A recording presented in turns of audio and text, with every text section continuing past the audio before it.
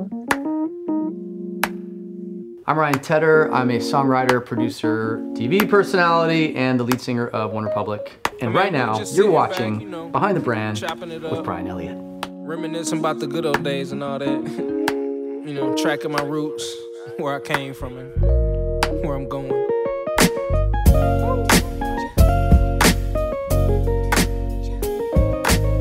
But like I say, man. Hey, I'm Brian Elliott. Welcome to another edition of Behind the Brand.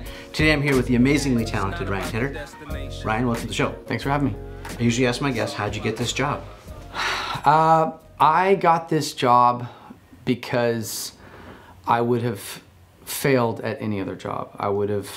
I realized by the time I got to college, I had a completely realistic residing fear that I would get fired from any normal job. So I figured I had to create my own path, and I would have rather been broke and happy than paid and working for somebody. Really? Yeah. Let's go back in the chronology. As far as back you want to take it, what did you want to be when you grew up? The first memory that I have of anything that I wanted to do was acting. I was obsessed with theater. I still am. It's funny, I had my parents visiting this weekend and we talked just about like childhood and life, and I'm doing like 4 or 5 things right now all in different industries, and they said, my stepdad said, you know, none of this surprises me. Our biggest concern when you were a kid was not would you succeed at something, but how would you pick? And since I was a kid, I've said so many times, I wish reincarnation exists. I hope it exists because I actually do want to do multiple things. I at one point wanted to be a jet fighter pilot. I wanted to work for the CIA. I wanted to be an actor. I wanted to be a chef. But acting ultimately led me to musical theater, which led me obviously to music. My dad was a songwriter, a gospel songwriter way back in the day. I started playing piano at age 3. Started writing creative poetry and things like that in early high school, and I had a teacher pull me aside and say, it's funny, my theater teacher pulled me aside and said, if you want to do this professionally, I think you can, and I'll get you a scholarship for acting by the time you graduate if you stick with this. And wow. She did. Amazing. And then my creative writing teacher, my English teacher, pulled me aside and said, I think you have a future as a writer. If you are interested in pursuing this, I think you really should. And so when all those worlds collided by the time I graduated, I ended up going to college, and the first summer after my freshman year, I kind of threw my future into the hands of God, fate. You know, I said, all right, I'm gonna apply for like 6 or 7 film studios for an internship, and I'm gonna apply to 6 or 7 record labels and music companies. So at the time you were in Colorado? This time I was in Colorado, yes. Yeah. And I'd done music all through high school. I started writing songs when I was 15, and meanwhile I was acting. I was doing commercials. I was auditioning remotely whenever I could. I was born in Oklahoma. I was an only child, and I think there's something about not having I wish I had brothers and sisters that I'd grown up with. There's something about not having that distraction, especially pre-YouTube era. Pre-internet era that forces you to focus on something. I'd get home by myself and think, well, you know, there's nothing really good on TV. Yeah. There's a piano. I have a drum set, and I would do that. I'd play piano. I'd write songs. I'd listen to music. I would memorize monologues and recite them in the mirror in the bathroom and try to brush up my acting chops. And ultimately, I kind of thought, I want to do acting so bad. I want to be a songwriter, a recording artist, a musician so bad. I can't pick. But I know that if I try to do them both at the same time, they might cannibalize each other. And I might just be mediocre at both. I want to be great at something. And so I applied to film studios, and I applied to record labels for internships. And I did this weird kind of like fickle hand of fate, you roll the dice thing, where I thought whichever industry offers me the job, that's the one I'm going in on. So if I get a gig with Paramount Pictures or Sony Pictures, I'm going into film. I will be an actor, I'll be a producer, something. If I get a scenario with a record label or a publisher, I will go into music. Just so happens I landed an internship.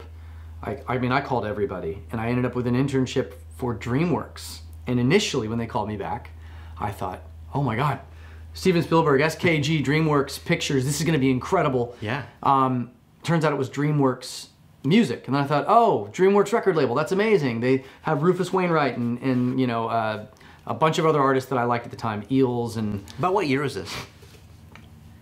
2000. Okay. Something like that. And turns out it was DreamWorks Publishing. I didn't know what a publishing company was.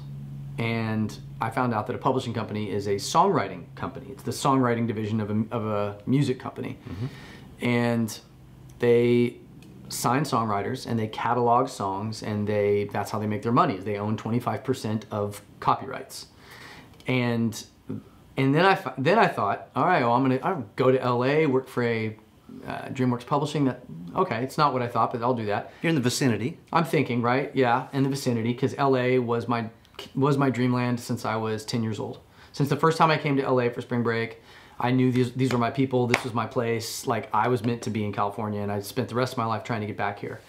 And turns out that DreamWorks Publishing has an office in Nashville. That's where I ended up. And I ended up being an intern and cataloging songs and booking recording sessions. And I thought, well, this is where I'm supposed to be. So what can I do here that is, like, what's the thing to do here? Well, songwriting. Fortunately, I was already writing songs. And I started taking every session that I could. I started producing demos for country writers that were trying to write pop songs. I would produce these pop demos for $300-400, mm-hmm. make a little money. And that summer I auditioned. NSYNC was huge at the time. And it's the very end of their, like, you know, NSYNCness. And right. They came through town on a stadium tour, and they were holding auditions for a record deal. Like, trying to find local talent. And they were doing a TV show on MTV. In like affiliated with TRL, which was at the time, as you probably remember, the biggest thing in the universe. Yep. And so they came through town. I auditioned with my original song, and after the audition, the local paper pulled me over and did an interview with me, which was my first interview. And the producer who formed NSYNC happened to be at that audition, and she said, "Hey, I think you're gonna win this." Wow. And about 4 weeks later, they flew me to New York on TRL. I performed a song, and I won a record deal on TRL. Did you just sing? Did you play guitar, piano? I sang and played guitar. Brian McKnight was a judge. Pink was a judge. Cool. One of the NSYNC guys, Lance Bass, was a judge. Yeah. And later became this big producer guy. Yeah. And I think that was the first TV show that Lance produced, actually, because now he does TV shows and stuff. And so that was my first kind of taste of fame, and I went from living in a dorm room in Tulsa, Oklahoma, attending college back where I was born, and I went from the dorm room to that. I mean, within 24 hours, I'm like staying at the Trump Hotel. That night, I get into it. Lance is like, "You should come out with us. We're going to hit the club tonight." I was like, "I've never been to a club. That sounds amazing." I don't think I was even old enough to be in a club at that point. I get in the limousine, and it was, I'll never forget this, it was Justin Timberlake, whoever he was dating at the time, Derek Jeter, Miss Universe, Lance Bass, and then like a couple guys, Aton and Nelson, who became my friends and now like my business partners for a bunch of other stuff. Yeah. Wow. So it was a very serendipitous weekend in New York, and that changed. And Timbaland happened to watch that show, and about a year later, Timbaland, who was he had just done Justin Timberlake's solo album, Nelly Furtado, Missy Elliott, popping. Biggest producer writer in the world, and he cold calls me a year later while I was in Nashville and said, "I'd like to fly you out to Miami, and I'd like to sign you to a production deal and develop you as an artist and producer." And that started me on the career towards music. At that point, I sadly said goodbye to acting and went full tilt into music. Wow. Yeah, I just gave you the whole chronology. Well, talk about a big break, though. I mean, that thing, that was everything. That was everything. Yeah, that was, you know, you have those defining moments in your life. And for people, you know, for me, a big part of it was I had teachers. I had my theater teacher, Mrs. Jordan, that when I was 14, you know, waited till class was over. And it was day one, class one theater. Couldn't have been more excited to be in that class. And and after class, she said, Ryan, can you stay after? I thought I was in trouble. And she pulled me aside, and we did a whole, day one was improv. So it was like, how can you maintain character, make people laugh, make people like, you know, scream, whatever. And she kept me after class and said, hey, that's when she told me, hey, I think you have a natural gift for this. I've been doing this for forever, and I can spot them like that. I will get you a full ride scholarship for acting if you stay with me. Wow. That was a defining moment. 4 years later, I had a youth group leader who had been a touring drummer for Mariah Carey, and funny enough was like one of the original members of Butthole Surfers, which is hysterical.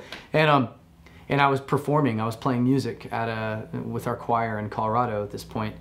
Same deal. He pulled me aside afterwards and said, "Hey, I've done this a long time, and like, if you want to do music full time, like professionally, you've got that extra thing that like you need to have to actually make it happen." Mm-hmm. I had 2 or 3 of those turning point moments that are I mean, I hung my hopes on those small interactions that just gave you that, I'm supposed to do this, I can do this, and I think those are the things that led me to where I was. If I hadn't, I don't know honestly if I would have gone after, if I hadn't had, because I had a lot of naysayers, for sure. When you're growing up in, you know, the country outside of Oklahoma City or in Tulsa, and you have a stepdad who's a banker, your mom's a school teacher, there's nothing around you that's really indicating, hey, you should move to LA and you should go into entertainment. Well, and it's probably almost like, yeah, sure, okay, great. That's exactly what I got. Yeah. I didn't tell anybody. Like my stepsisters, who I'm very close with, when I was on MTV, I hadn't told anybody. Nobody in my college knew I had flown to New York.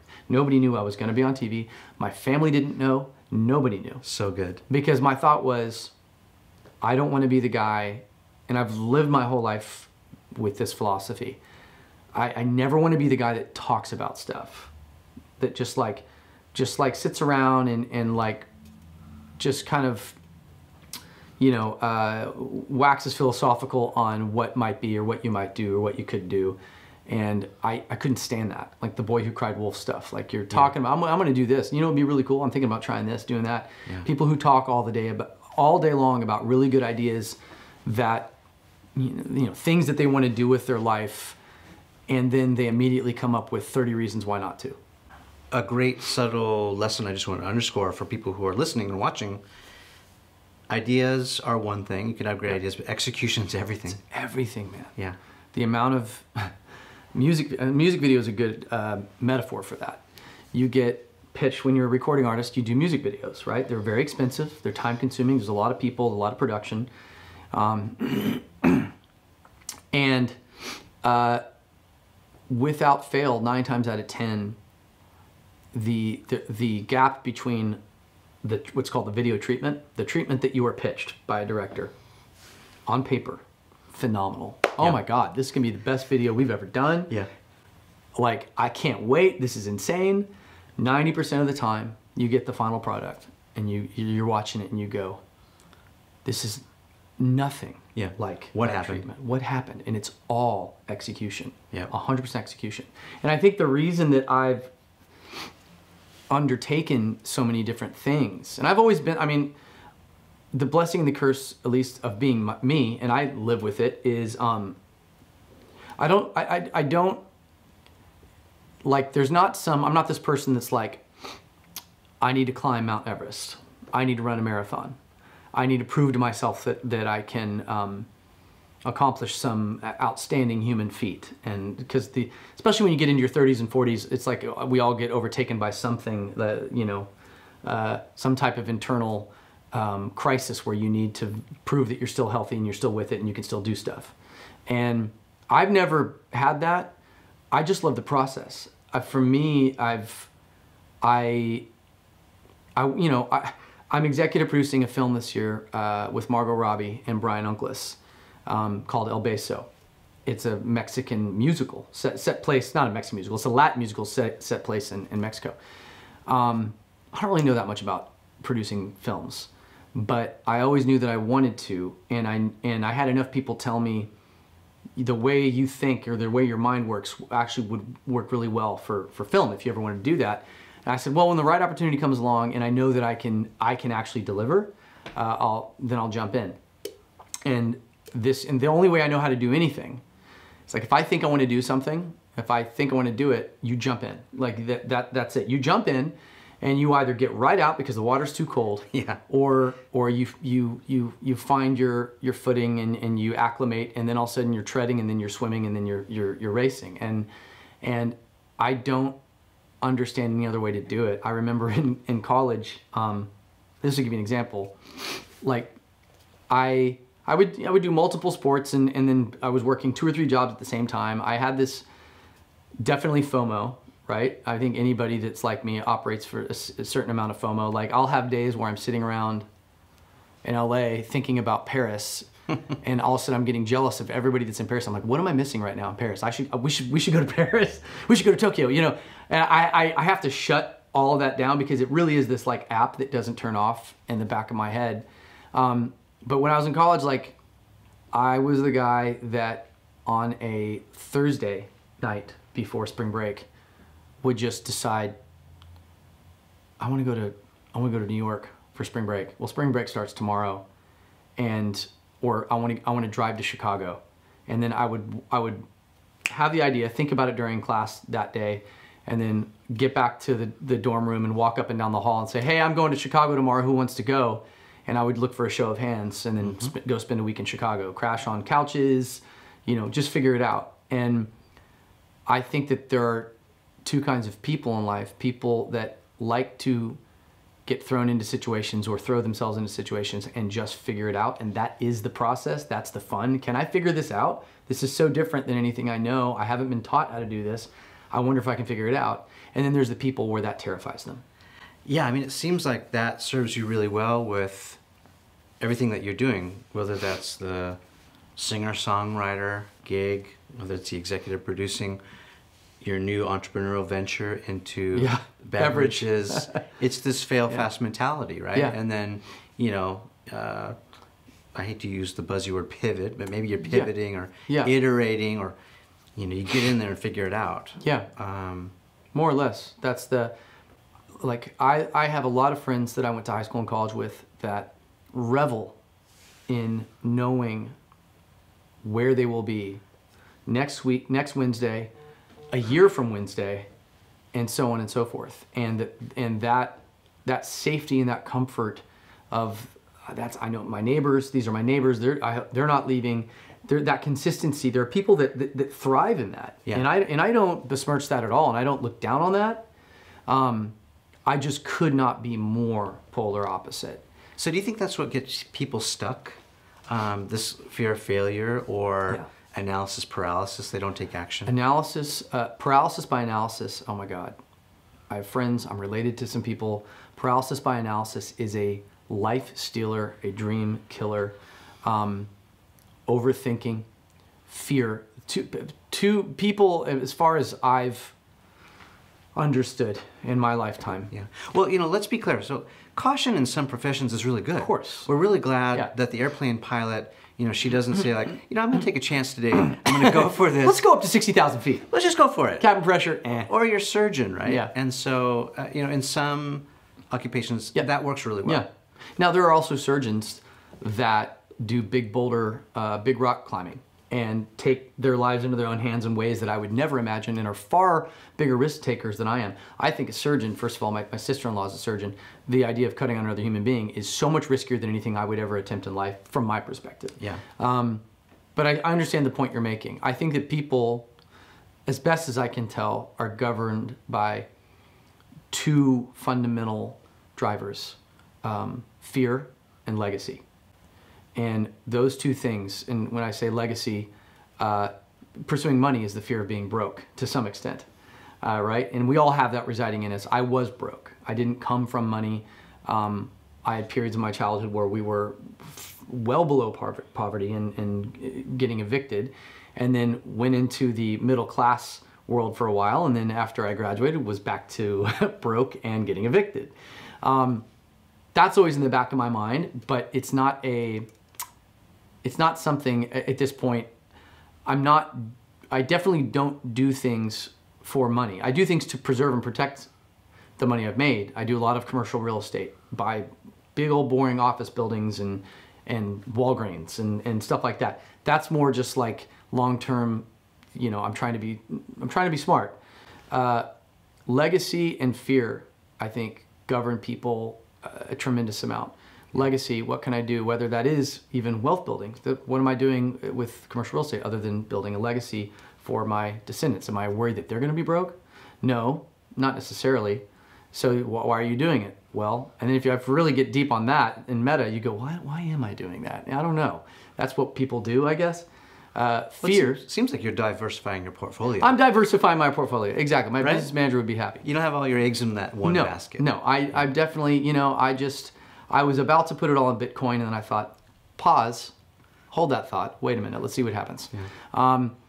Can I just point out what I see in you though is a common thread? Collaboration. Yes, 100%. I mean, if it's commercial real estate, it seems like I don't think that you're doing that alone. Oh no, you get hammered. You know, singer-songwriter. Yeah. You're the front man. Yeah. But I would assume that that's pretty collaborative as well. It's very collaborative. Writing songs, let's just maybe do a short list for people who don't know your resume of some of these songs that you've written for other people. Yeah. Adele. Yeah. Beyonce. Yeah. Taylor Swift. Yeah. Who else? McCartney. Yeah. Jonas Brothers, Sucker, more recently. Yeah. Thomas Rhett. Yeah. Nothing a Beer Can't Fix, more recently. One Republic. Yeah.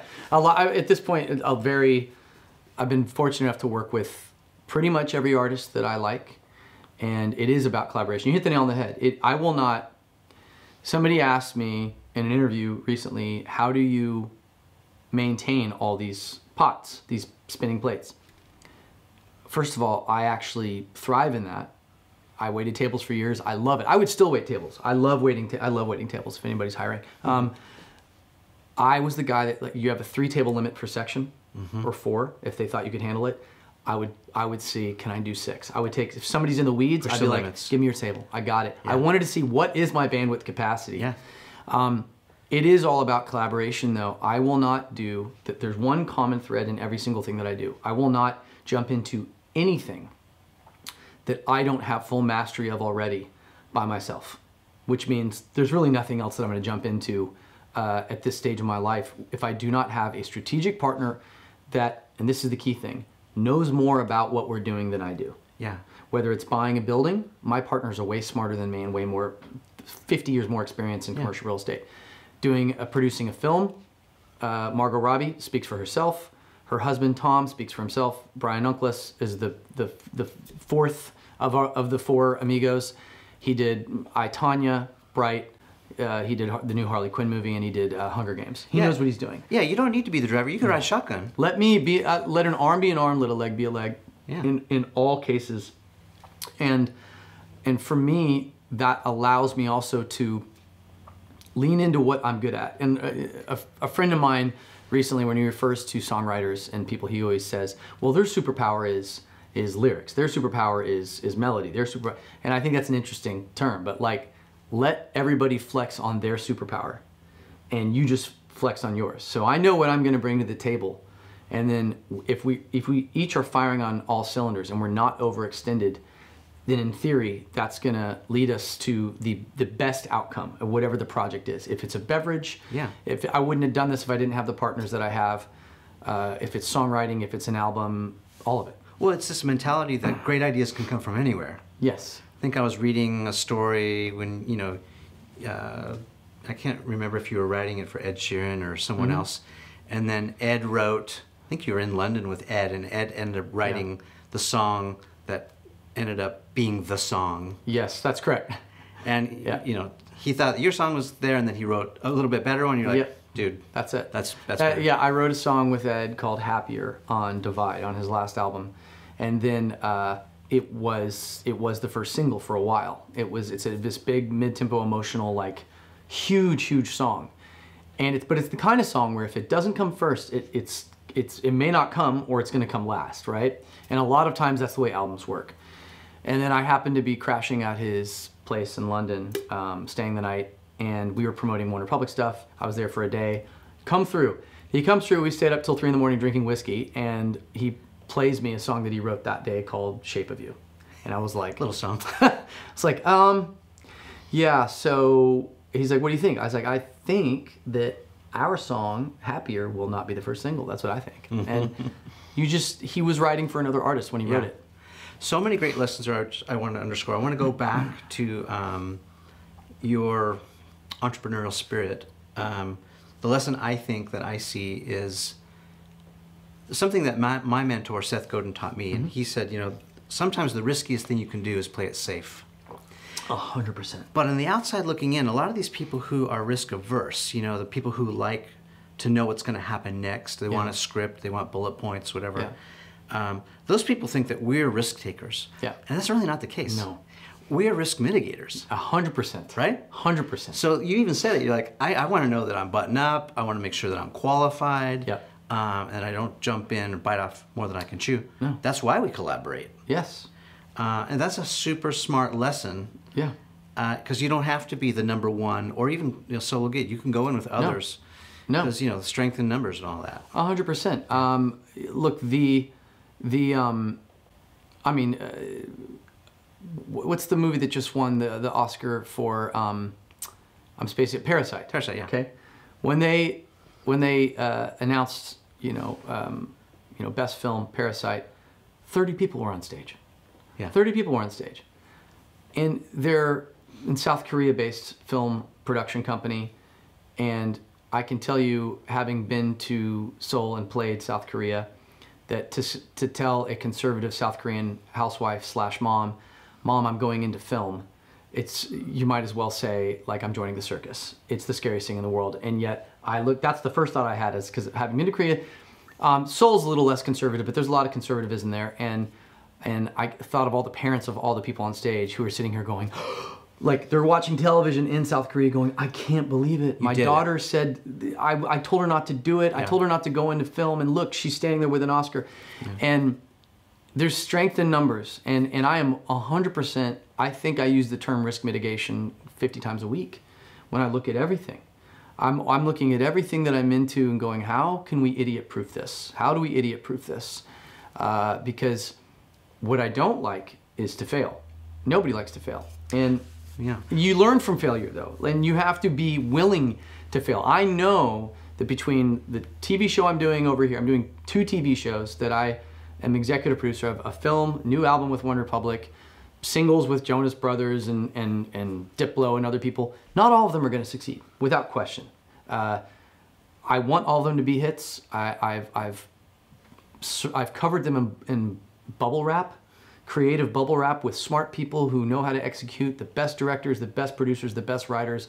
But even still, I know that the probability states that not all of them will succeed on the level I want them to. But that's part of me also doing 5 different things. Well, and I was going to jump in to say, we also have to remind ourselves time and place, right? Yeah. Back to the airplane metaphor. We're really glad that the pilot doesn't take chances. Oh, yeah.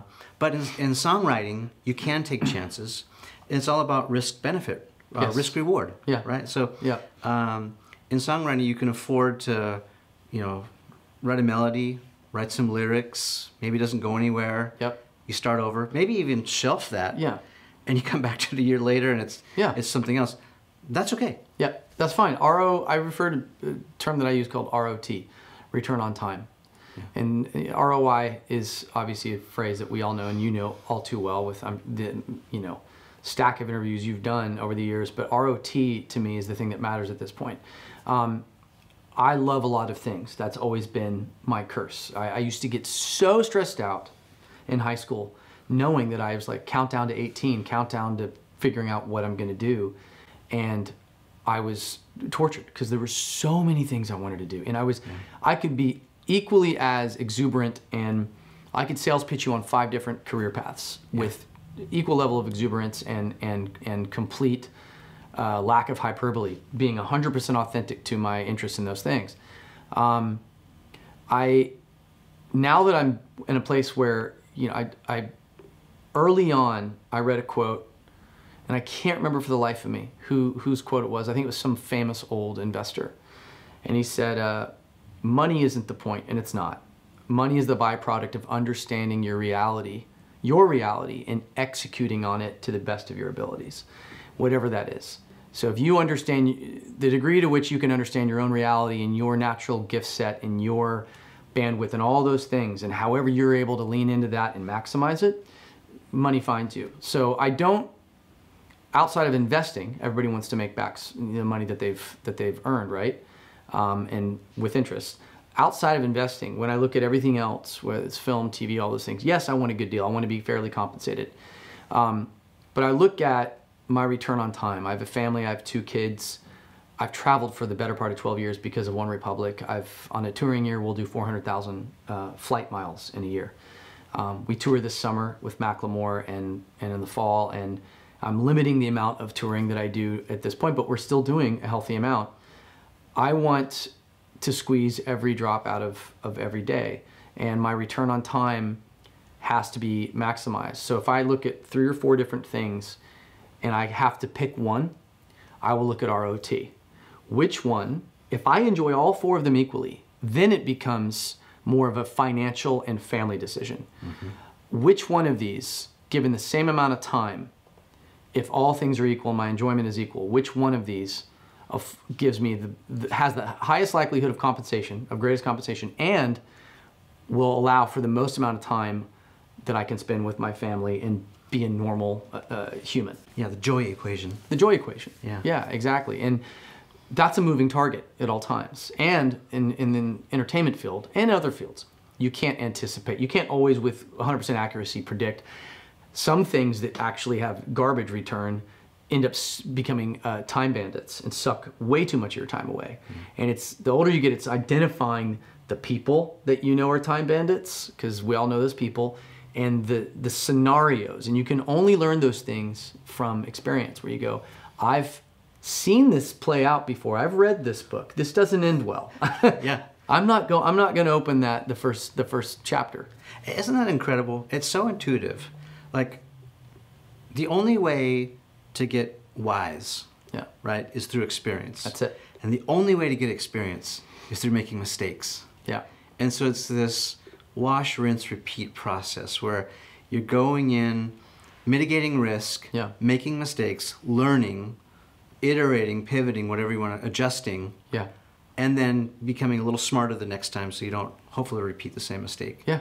And eventually, and some people, they get lucky out of the gate, at a young age. I know those people. and I used to get really upset by that when I was younger. Yeah. And now I just go, they have no idea how lucky they just got. Yeah. And that I don't care that they're 25. I'm old enough now to go, that probably won't happen again for them. Like on that level. They don't know yet that they just struck gold because they don't have enough perspective to understand the magnitude of what they just stumbled into. Well, and the other reality is that life has many facets. Yeah. So if later on in their life they decide to start a family, under the same principles 100%. or process or execution, they may not have the same result. No, and there's always a trade-off, man. Like that's the other thing. I know other people like me that wish that there were 30 hours in a day. I mean, I would love that. I get sad when I see the sun going down. Like a lot of people live for the night. I'm the opposite. When the sun comes up in the morning, and especially in Southern California, I was driving around today with the windows down with my kid in the back, driving him to school, like listening to music and whatever. And I was just thinking, man, it is mid-February, and I have the windows down, the birds are chirping, and Life is good. Life is good, right? I still wish that there were at least another 2 or 3 hours in a day. Every day would be amazing. Guys, like I've known Gary Vee for a while. I mean, Lord knows that guy could use a 30-hour day. Yeah. You know what I mean? He could fill a 48-hour day. Yeah. And so that will always be there for me. There will always be that, but the older I get, the more calm I get about it. But the whole like, oh, there's so many things I want to do. There's so many places I want to see. So many restaurants I want to eat at. And you realize that you can't do it all. You do have to make choices. That's where the ROT kicks in. Return on time is everything. And now when I look at anything, I do consider the first questions I ask. When I got into TV and I created a TV series a year ago and sold it, and we actually start shooting it here in probably about 5 or 6 weeks. Talk about it. Yeah, all right, this is a show that I created last fall. There's a couple things. I'm developing a music show with NBC right now, aside from Songland, that is taking the whole notion of all these reality shows and competitions, and I've been watching them for years, and a lot of them make good TV and have a lot of fans, but very few of them net careers and actual successful artists. And so I don't want to say devised, I thought up what I would want to take part in. And I approach almost everything. And I think other creatives I've spoken to do the same. Everything I make, from this beverage, literally from day one with this to this TV show, it's a very a somewhat narcissistic approach. Well, it sounds like reverse engineering. It kind of is. I'm always looking at, what do I want to experience? What do I want to taste? What do I want to see? Yeah. What do I wish existed when I was a kid? So much of my process is, even when I work with artists, I'm thinking, what song do I want to hear them sing? What song do I want to hear them sing? Forget what they've already sung. There's a certain thing that I'm missing from their portfolio that I want to hear. And I created a show I was watching TV with my kids, as parents do all the time, over the last few years, and less than thrilled by the child programming.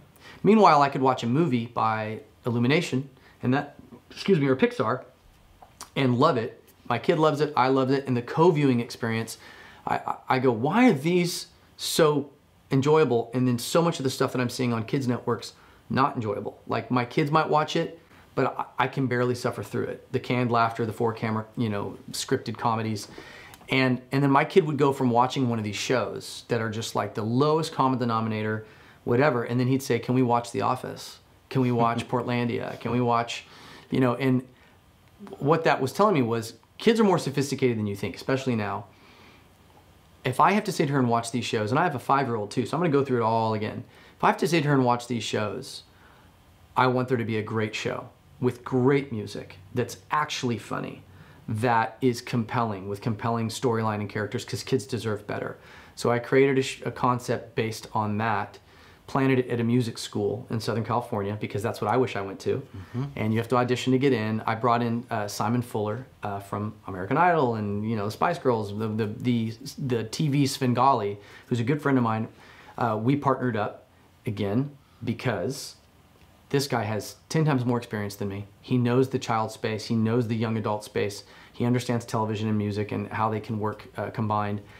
And I also knew that my bandwidth could not handle not having a strategic partner, and to be lucky enough to get someone like Simon Fuller, like, please. Yeah. And he was developing a similar idea at a different network. So we combined forces in creating the show. Yeah. And then went through all the casting, went through all of it. And as this thing was getting greenlit, the first thing I did was, or before it got greenlit, I called up a couple friends of mine who do television and said, what's going to be expected of me?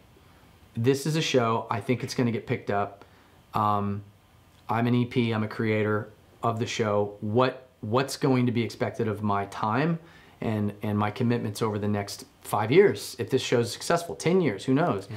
And I had to talk through that and figure out, okay, I need to have a partner in this, and otherwise I will go gray early. I can't handle it. It sounds like that movie Fame if it was a reality show. Yes, it's like Fame. This isn't a reality show though. So it's cast, it's scripted, okay. And we have our cast from the UK, like Vancouver, Miami. It's all over the US. We've brought in a brilliant casting group to help us, and it took about 4 or 5 months to cast and get the script together. And I'm ecstatic about it right now, yeah. Because it's a show that I actually want to watch. I actually read the script yesterday. Finally got the script, read it through yesterday, and it's on Nickelodeon.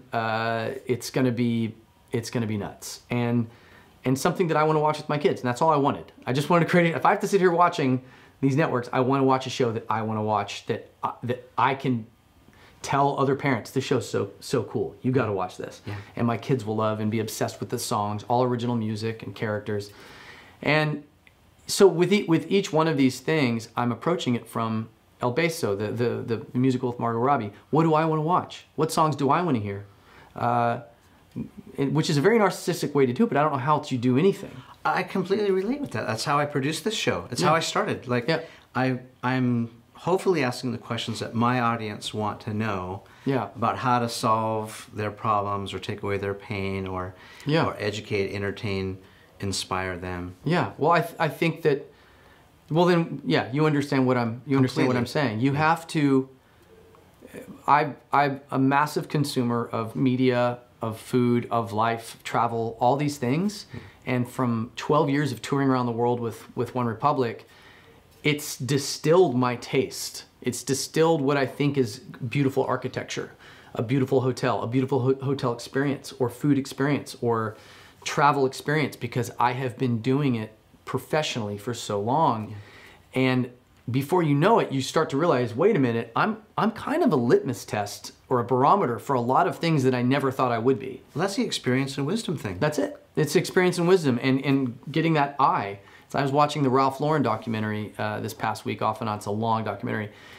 He can't draw anything. He can't draw dresses and people and outfits and whatever. He didn't know first thing about styling women, but he knew what he wanted to see his wife in, what he wanted to see, what made his wife beautiful, and what he aesthetically thought would work on her. And the entire women's line for Ralph Lauren, which didn't initially exist, started simply as him coming up with pieces that would look good on his wife. And it's really not more complicated than that. A lot of people don't pursue things or decide to do things because they tell themselves, I don't know anything about that. God, I would love to be a set decorator. I would love to be an interior designer. I would love to design an app, because there's an app that's missing that would make my life easier, but I'm just too afraid to do it because I don't know how to do it. And I think that is one of the most dangerous things that you can tell yourself. I don't know how to do it, therefore I shouldn't. What would happen? What would happen if I quit my job? I hate my job. I absolutely hate it. I loathe it. I live for the weekends. I'm doing it, but I have a wife and 2 kids, and I'm doing the right thing. Being miserable, and then you're at that blowing back on your wife and kids because they can see through that. That's not doing the right thing. Somebody told me a number of years ago, we were talking about fear, making decisions because of fear or whatever, and they were explaining to me this conversation they had with a friend of theirs, how they were trying to just like get through to this person, like, you need to leave that job, pursue that dream, or you're dying inside. What's that quote? The majority of all people lead lives of quiet desperation. And I heard that when I was a teenager, and that hit me like a lightning bolt. I am not, whatever the opposite of that quote is, that's what I'm gonna do. Because the thought of quiet desperation is so sad, it's so terrifying. And I think the opposite is going for it. Yeah, the opposite is absolutely going for it, living in the present and activating and believing in yourself. Yes, yeah. I mean, what's the worst that could happen? I was telling somebody the other day about like this person that needs to quit their job. And I was saying, do you think that you're going to die? I was like, because if death is the result of your decision, then I would advise you maybe don't do it. Stay in your miserable job, whatever. Aside from death, let's work backwards from death being the worst. That's a 10. Let's go back to 1 being success and the thing that you want to do. Somewhere in that scale between death and thriving is where you're going to be. And anything. And I was like, where would you put yourself now on that scale of 1 to 10? They're like, oh, probably 8. 8 because that's how miserable I am. I was like, well, if leaving your job and pursuing the thing you want to do would at least get you to a 7, it's worth it. Yeah. So that brings us to Mad Tasty. Yeah. In a category that's huge. Yeah. The beverage category, I don't know how many out of the gate succeed, but I would think, I don't have the math on this, very low success rate. Yeah. And yet, here you are. Yeah.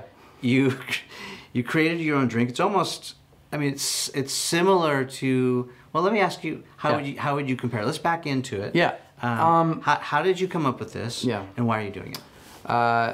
I came up with this at the end, the last, let's see, 4 months, 3 or 4 months of 2018. In 2018, I took a chunk of time where I was getting very frustrated writing songs. I was back in LA, going back into just songwriting sessions and doing this whole thing. I was taking a break from One Republic, and frankly, I was not loving where I was at. I wasn't enjoying it the way I wanted to. I didn't like I was like, man, I've been... Were you phoning it in, like autopilot? No, I or? definitely wasn't phoning it in. But I was at a point where I was like, I was going, I have been writing songs since I'm 23. Or I know, since I was 15. But professionally since age 22, 23. And here I am back in LA in my 30s. I spent 8 years in Colorado during like kind of the One Republic time period. And I moved back to LA in the city where you can do anything. Film, TV, you know, start a company. It's tech, just anything. Tech, anything you want to do. LA is the land of unlimited opportunity. And here I am bouncing from session to session with people that I'd never met, trying to write hit records that we can pitch to artists that kind of don't want us to pitch them songs. And it was a, you know, the return on my time was not impressive, and I wasn't enjoying it. I was getting more into commercial real estate and kind of learning about that and scratching that itch. Dabbling because it's extremely left brain, and I'm right and left brain, but most of my life just been using that hemisphere. Yeah. And I like in the music industry, 2 + 2 = banana. It doesn't equal. It never adds up, right? It's complete craziness, Wild West at all times. In commercial real estate, 2 + 2 = 4, and that's the one part of my, you know, life where it's the one part of my life where the numbers do add up, and they get better and better and better. And when you're making all your money by conjuring things out of thin air that may have unlimited value, tens of millions of dollars of value, or zero at all times, it's unsettling, right? And so I was spending more time in commercial real estate. I was getting disenchanted with songwriting. Ironically, this is right before I ended up jumping back in full tilt with One Republic, Jonas Brothers, and 5 Seconds of Summer, and all these different artists. But I had this super rare quiet time. I had probably 90 days where I was intentionally not booking sessions, and I still had this dying urge to create, because what I do every day is create something from nothing. And that doesn't go away even if I'm not writing songs. I feel a need to create. Yeah. So, I relate with that too, by the way. Okay, yeah, so we're on the same page. So I'm gonna make this as truncated as I can and still make sense. I went to high school with Joel and Jesse Stanley of the Stanley Brothers. They started Charlotte's Web. The CBD guys. CBD kings, the market cap leader. You know, they went from selling medicinal marijuana to a $1 billion company. Like, it's crazy. So during this time period, I get reacquainted with them. I ended up investing in them pre-IPO. I do a lot of seed investing in different companies as well. And I wanted to understand as much as I could about hemp and CBD. I don't smoke weed, was never for me. The one time I did, I had like the worst experience of my life, literally of my life. I don't like not being in control. And so I was like everybody else, conservative from Oklahoma, Christian upbringing. Ooh, CBD, is that weed? Is that drugs? Like, what is that? And much to my surprise and elation, I discovered that it is medicine, and that it has been used as medicine for at this point, probably 1,000 years, 1,500 years, something like that. Right. Anytime I invest in a company, I need to understand what it is before I'm going to write a check. I want to fully understand as much of it as I can, the operators, who's running it, what the projections are, all these things. So I did this deep dive into CBD. I started listening to podcasts. I discovered Jeff Chin, the head of the UCLA Cannabis Research Institute, through a Jonathan Van Ness podcast. And then I found all these articles on CBD and cannabidiol, discovered that humans, we all are born with an endocannabinoid system that when you introduce, kind of like when you introduce vitamin C to an immune system, what does it do? It functions better. Introduce pure oxygen to a respiratory system, what does it do? It functions better. Echinacea, so on and so forth. And when I discovered that introducing CBD to your endocannabinoid system allowed you to function better, less anxiety, anti-inflammation, all these, and then a myriad of other health benefits that people can Google at home. Because I'm not going to sit here and pretend that I'm a doctor. I'm not, but I'm very educated in Well, hemp. and it's still evolving too. It's evolving, yes. We're still discovering new We're scratching the things. surface. Yeah. So at this time, I'm invested in Charlotte's Web, and they're discussing with me the possibility of developing a beverage within Charlotte's Web. So we kicked the can down the road a little bit there. I'm tasting other beverages in the space. Vibes, which I'm a big fan of, Jonathan Epper's company, was the first in the space. It was a CBD tea that one of my songwriters was drinking every single day, and it was actually leveling him out. And he's an anxious dude. Sure. And it was actually working. I started drinking it and was like, oh my God, this like calm, cooling effect it's having on me is incredible. Like, I'm more focused. Yeah. It's counterbalancing all the coffee that I drink, and I love coffee. You don't need your Diet Coke Don't anymore. need my Diet Coke. I don't need sugar. I don't need any of that. So all this is happening, and I'm also at this point, I've been talking to a friend of mine at Interscope saying, you know what, we should do something. I'm signed to Interscope Records, Universal Music. We should create something that's artist friendly that we can start populating in our own network, our own ecosystem, which is beyond vast and cool. You have everybody from Billie Eilish signed Interscope to U2 to No Doubt and everybody in between. Yeah, you already have the network. Exactly. We have the network, and all my friends and the artists that I write, they'd come into my studio and drink whatever's in the fridge. Yeah. And Red Bull is probably not a good option. Nobody's touching that stuff. And I like the Red Bull camp. I like those people, but like not my circle. Red Bull's a late night DJ, kind of like, I'll still crush a Red Bull if it's like 1 in the morning and I'm trying to stay awake, but not in the middle of the day. Yeah. And so, long story short, I start thinking of all these things. I try to pay attention to just life, the signs that life gives you. All these things were happening at the exact same time. I'm having conversations with Charlotte's Web, and we're talking about doing a beverage. I'm personally drinking CBD. I started buying the tinctures to do the 50 milligram doses, but I hated how it tasted. Hemp has a very bitter taste. It has a lot of terpenes. It's dark. People mix it with olive oil, and yet you take the dose and you're like, oh, this is just, I know this is good for me, but it tastes like actual medicine. Like medicine, yeah. It's not, it doesn't taste good. It's like chewing up an Advil. Yeah. I, at the same time, was going through the deck of a company called Source out of Seattle, run by a former VP of Disney who had aligned himself with the head of product innovation and formulation from Starbucks, Michelle Sundquist. So she's basically in the top 3 beverage formulators in the world. Well, here we go. It's this pattern again. The coalescence of collaboration with experts who know what they're doing. Exactly. Yeah, I get it. Exactly. I see where you're going. Yeah, the convergence of serendipity, right? Mm-hmm. So I'm considering investing in this company Source. I probably look at 30 or 40 companies a year and invest in maybe 6 or 7. And I'm going to be in LA tomorrow. I'm going to come down and give you some samples. What we do is we take CBD or any hemp product and we nano-emulsify it, and we basically wrap it. It's like it's hard to explain, but it's like wrapped in their formula so you can't taste it. He's like, I could put 500 milligrams of CBD in a shot glass in clear water and you can drink it and you won't taste it. It's like the candy coating over the Advil. It's the candy coating on the Advil. We are the candy coating. So he comes down and he says, what do you want to do? I said, I have this idea to do a beverage. Originally it was called Reverb, and we own the name for that as well, which makes sense. Music, reverb, yeah. But I said the name that we're developing right now, the company is called Mad Tasty. I named it kind of as a joke. I like things that don't take themselves too seriously, that kind of make you smile. That's my sense of humor. Like Silicon Valley style sense of humor, right? Or Judd Apatow. So like Mad Tasty, I figured, well, if you're gonna call a drink Mad Tasty, it has to taste good. I wanted it to have between 15 and 25 milligrams of CBD. That's after doing a lot of research on the appropriate level of dosing per can.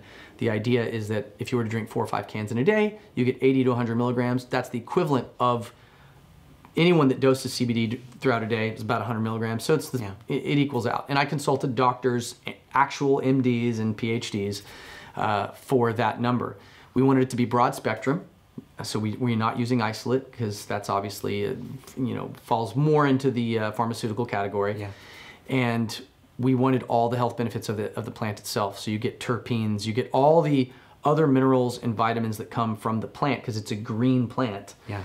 In addition to CBD. The branding, this show's called Behind the Brand. Yeah. The branding of it is so interesting to me. You can tell me if this was deliberate or not, but it kind of sounds like it was. Here you have all these other competitors or substitutes in the space.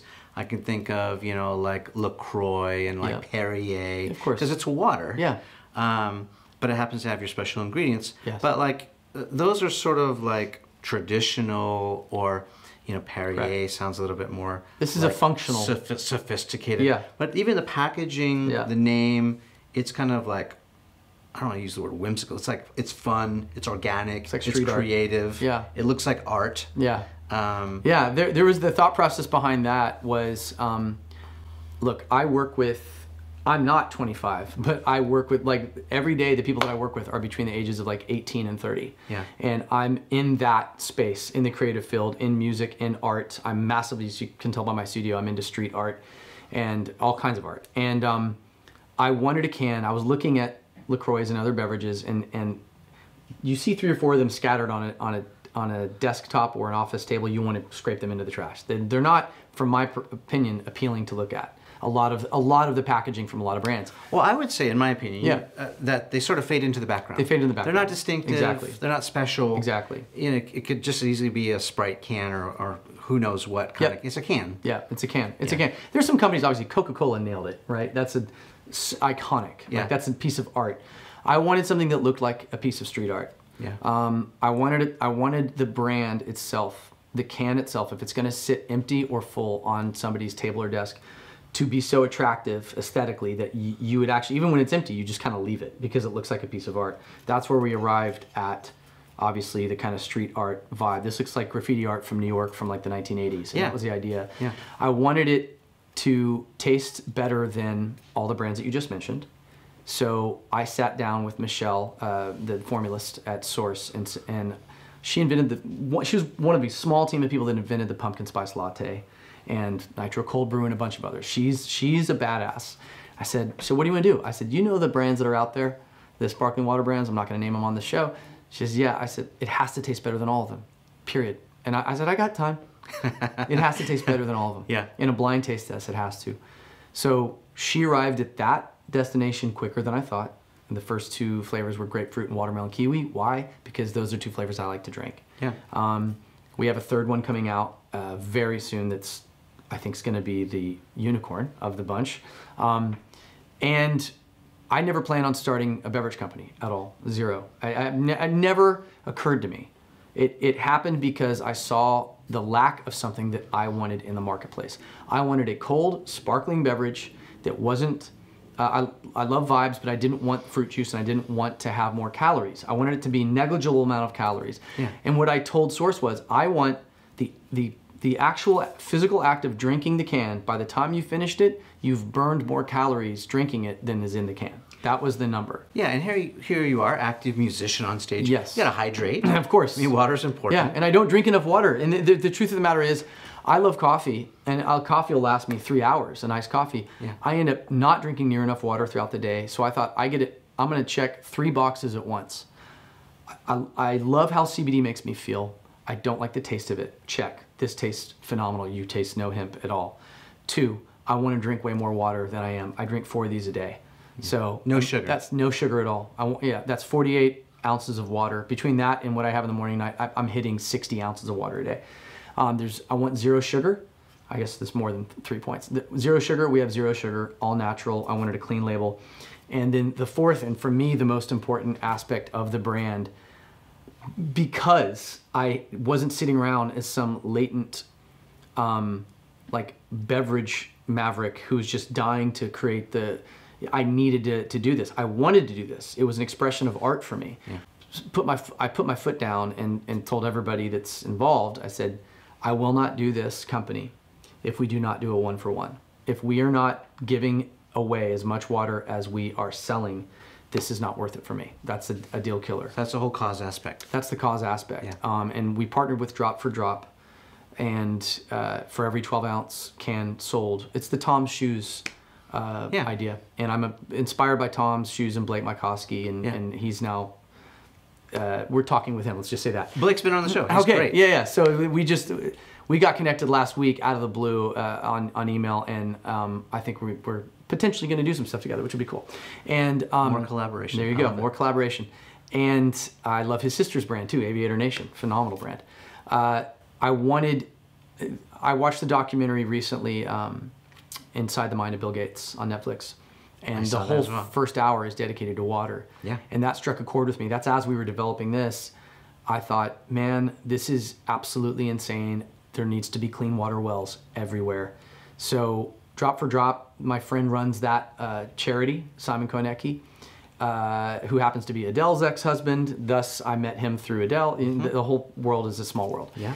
And his life's mission is water, is clean water. So we partnered with Simon and with Drop for Drop, and for every can sold, we donate the equivalent of 12 ounces of clean drinking water. What that equates to is we build wells. So after X amount of cans sold, and I hope to lower that amount as we scale to where it's like when we have our weekly meetings with the Mad Tasty team, First Bev was our first major investor, who, you know, they've done Health Aid Kombucha and Essentia, and are one of the main people at First Bev that advises me every day.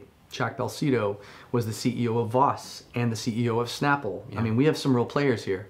Yeah, can I just say though, I'm just so amazed at how hands-on you seem to be in all of this. Yeah. Like, you're not doing it alone. We get that. No. You've got well-qualified experts Yeah. driving the train. But yet here you are, very hands-on, you know, with certain non-negotiables, whether it's Yeah. packaging or taste or cause. That's incredible. Well, I'm obsessive, and which is a good thing and a bad thing. And the bad thing is that it's hard to turn off. But the good thing is that for me, the devil's in the details, and that is where great ideas go to die, is in missed details. That is where opportunities are missed. That's when people get inadvertently offended without cause. All these different things, like breakdown in communication. The details matter. I talk with our sales team almost every day. I have at least one call or text exchange. And we're constantly figuring out ways to improve, and whatever product you start with isn't the product you finish with. I know the other competitors in the landscape. I think there's room for a handful of us. My objective was to be the best, the leader in the field, period. I mean, we were just sitting back, you know, chopping it up, reminiscing about the good old days and all that. You know, tracking my roots, where I came from and where I'm going.